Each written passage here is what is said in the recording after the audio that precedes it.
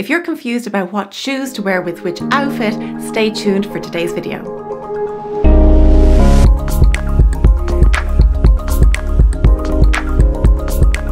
Hi there, welcome to my channel. My name is Sarah and I am the award-winning style coach here to help you refine your style and increase your confidence. One of the most common questions my clients come to me with are around shoes and how to know what shoes work with the right outfit. So I'm here today to clear up some of that for you. Before we get started, can I please ask you to like the video if you learned something new and if you enjoyed it, and subscribe to the channel if you haven't already. And of course, you can find out more about my online course over on my website, thestylecoach.ie. I wanted to point out a few things that I can't believe weren't talked about in other videos. I was doing some research ahead of this video just to see, what other people are talking about, what points they've missed out on. And I can't believe nobody's mentioned style personality and body proportions. This blows my mind because if you don't know your body proportions, lateral, vertical, and of course the mixture of your style personality coming into that, then all of this other information is generic and it's not going to suit everybody. So I want to give you a little bit of more of an insight so that you can make better decisions yourself once you understand your body proportions. Now, this is something I cover in depth in my online course, so I'll link it below. Do check it out. The first thing you want to check in with, when you put an outfit together, including your shoes, is how do you feel in the outfit? Does it feel good? Are you comfortable? Do you feel confident when you walk out in the street? Can you hold your head high and say, yes, I look good? If you can, then all the other stuff doesn't really matter. Go ahead, rock your outfit and don't overthink it too much. What you do need to be thinking about is if you're questioning your outfit, then we need to get into the other little details, and that's what I'm here for. The first thing I want to talk about is the weight of your outfit. This is something I've talked about on many different occasions. I've talked about your body shape and the right boots and things like that. And it all comes down to this idea of the weight of your outfit. What I mean by this is the balance of it. So if you have a lot going on the upper half of the body, and then you go for a simple delicate sandal or a little delicate pump, it's going to look off balance. It's going to look top heavy. So you don't want that. You want to have something that balances out that heaviness of the upper half with something on the lower half, like a chunky boot, a chunky sandal, something like that. Also, if you go for something that's a little bit more delicate on the upper half, you're going to want to go delicate on the lower half so that you don't upset that balance. So the weight of your outfit is key. And the choice of, if you go for heels, a stiletto is much more delicate than a block heel. A platform trainer is much heavier and will impact your outfit more than a simple tennis shoe, for example. So all the time you want to be thinking, well, what's the weight of my outfit? Is it balanced? You'll also want to be taking into consideration your lateral proportions. So that means, whether you're an hourglass, if you're an inverted triangle, all of these types of things. You will want to be very clear on this because that's going to impact also the type of shoe that you're going to choose. I've mentioned this in a few other videos, but I'm going to recap it here quickly. So if you are a round shape, also known as oval or apple shape, then you are going to want to create a little bit more balance on the lower half by choosing something a little bit more chunky on the lower half of the body. That could be a chunky trainer. It could be a wide leg boot, something like that. Something that gives a little bit more interest and balance to that lower half of the body.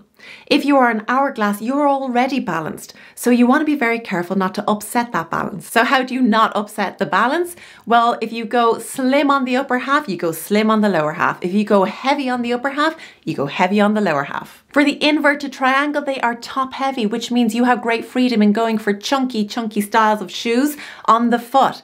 However, please avoid those delicate little shoes on the lower half if you are inverted, because that is going to further create that inverted shape. The pear shape is going to want to go for something a little bit more delicate because they are already bottom heavy. So you want to focus on creating a little bit more of a delicate look on the lower half, rather than something that's going to ground you even further and pull the look of your outfit down even further. The rectangle shape is a balanced shape, so you have to be careful, similar to the hourglass, that you don't upset the balance by going too chunky on the lower half and not compensating for that on the upper half, or indeed if you choose a lighter delicate shoe on the lower half, that you go for something similar on the upper half as well. So your body proportions play a big role in the type of shoe that you're going to wear, as well of course as the rest of your outfit. The next point you will want to consider is the outfit sandwich, and I've mentioned this also before in previous videos. The outfit sandwich means that you are connecting colours on the upper half of your body to your shoes.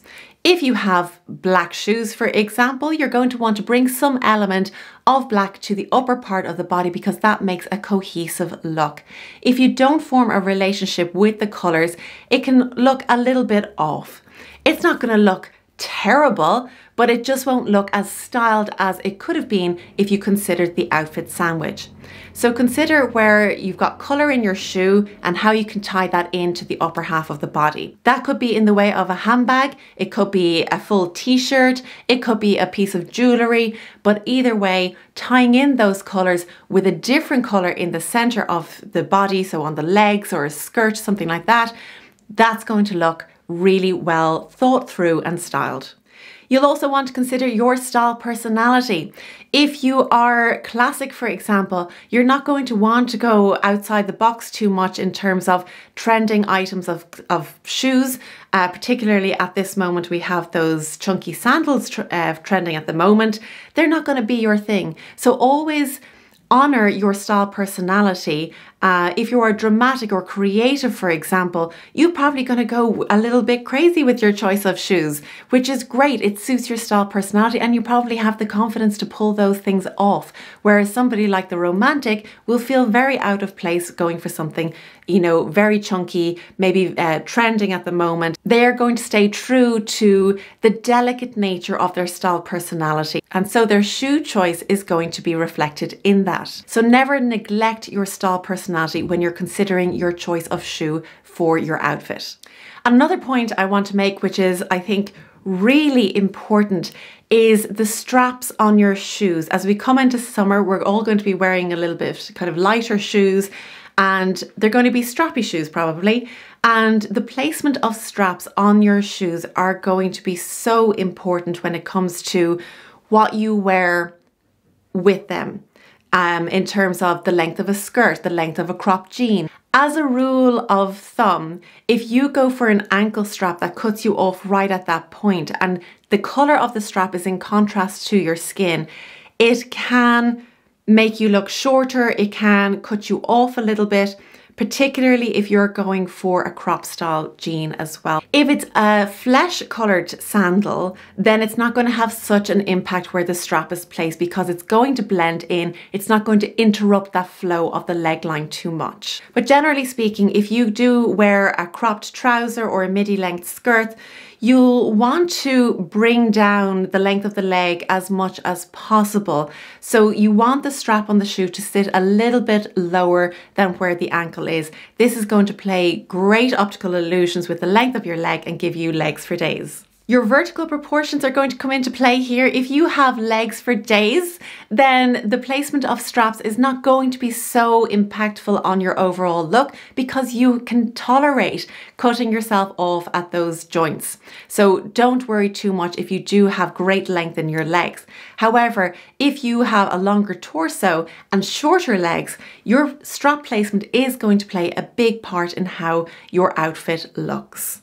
You are going to want to bring that strap down as much as possible off the ankle in order to give you that length in your legs. That's it for today's video. I do hope you enjoyed it. If you learned something new, please like the video and subscribe if you haven't already, and I'll see you again next time. Take care.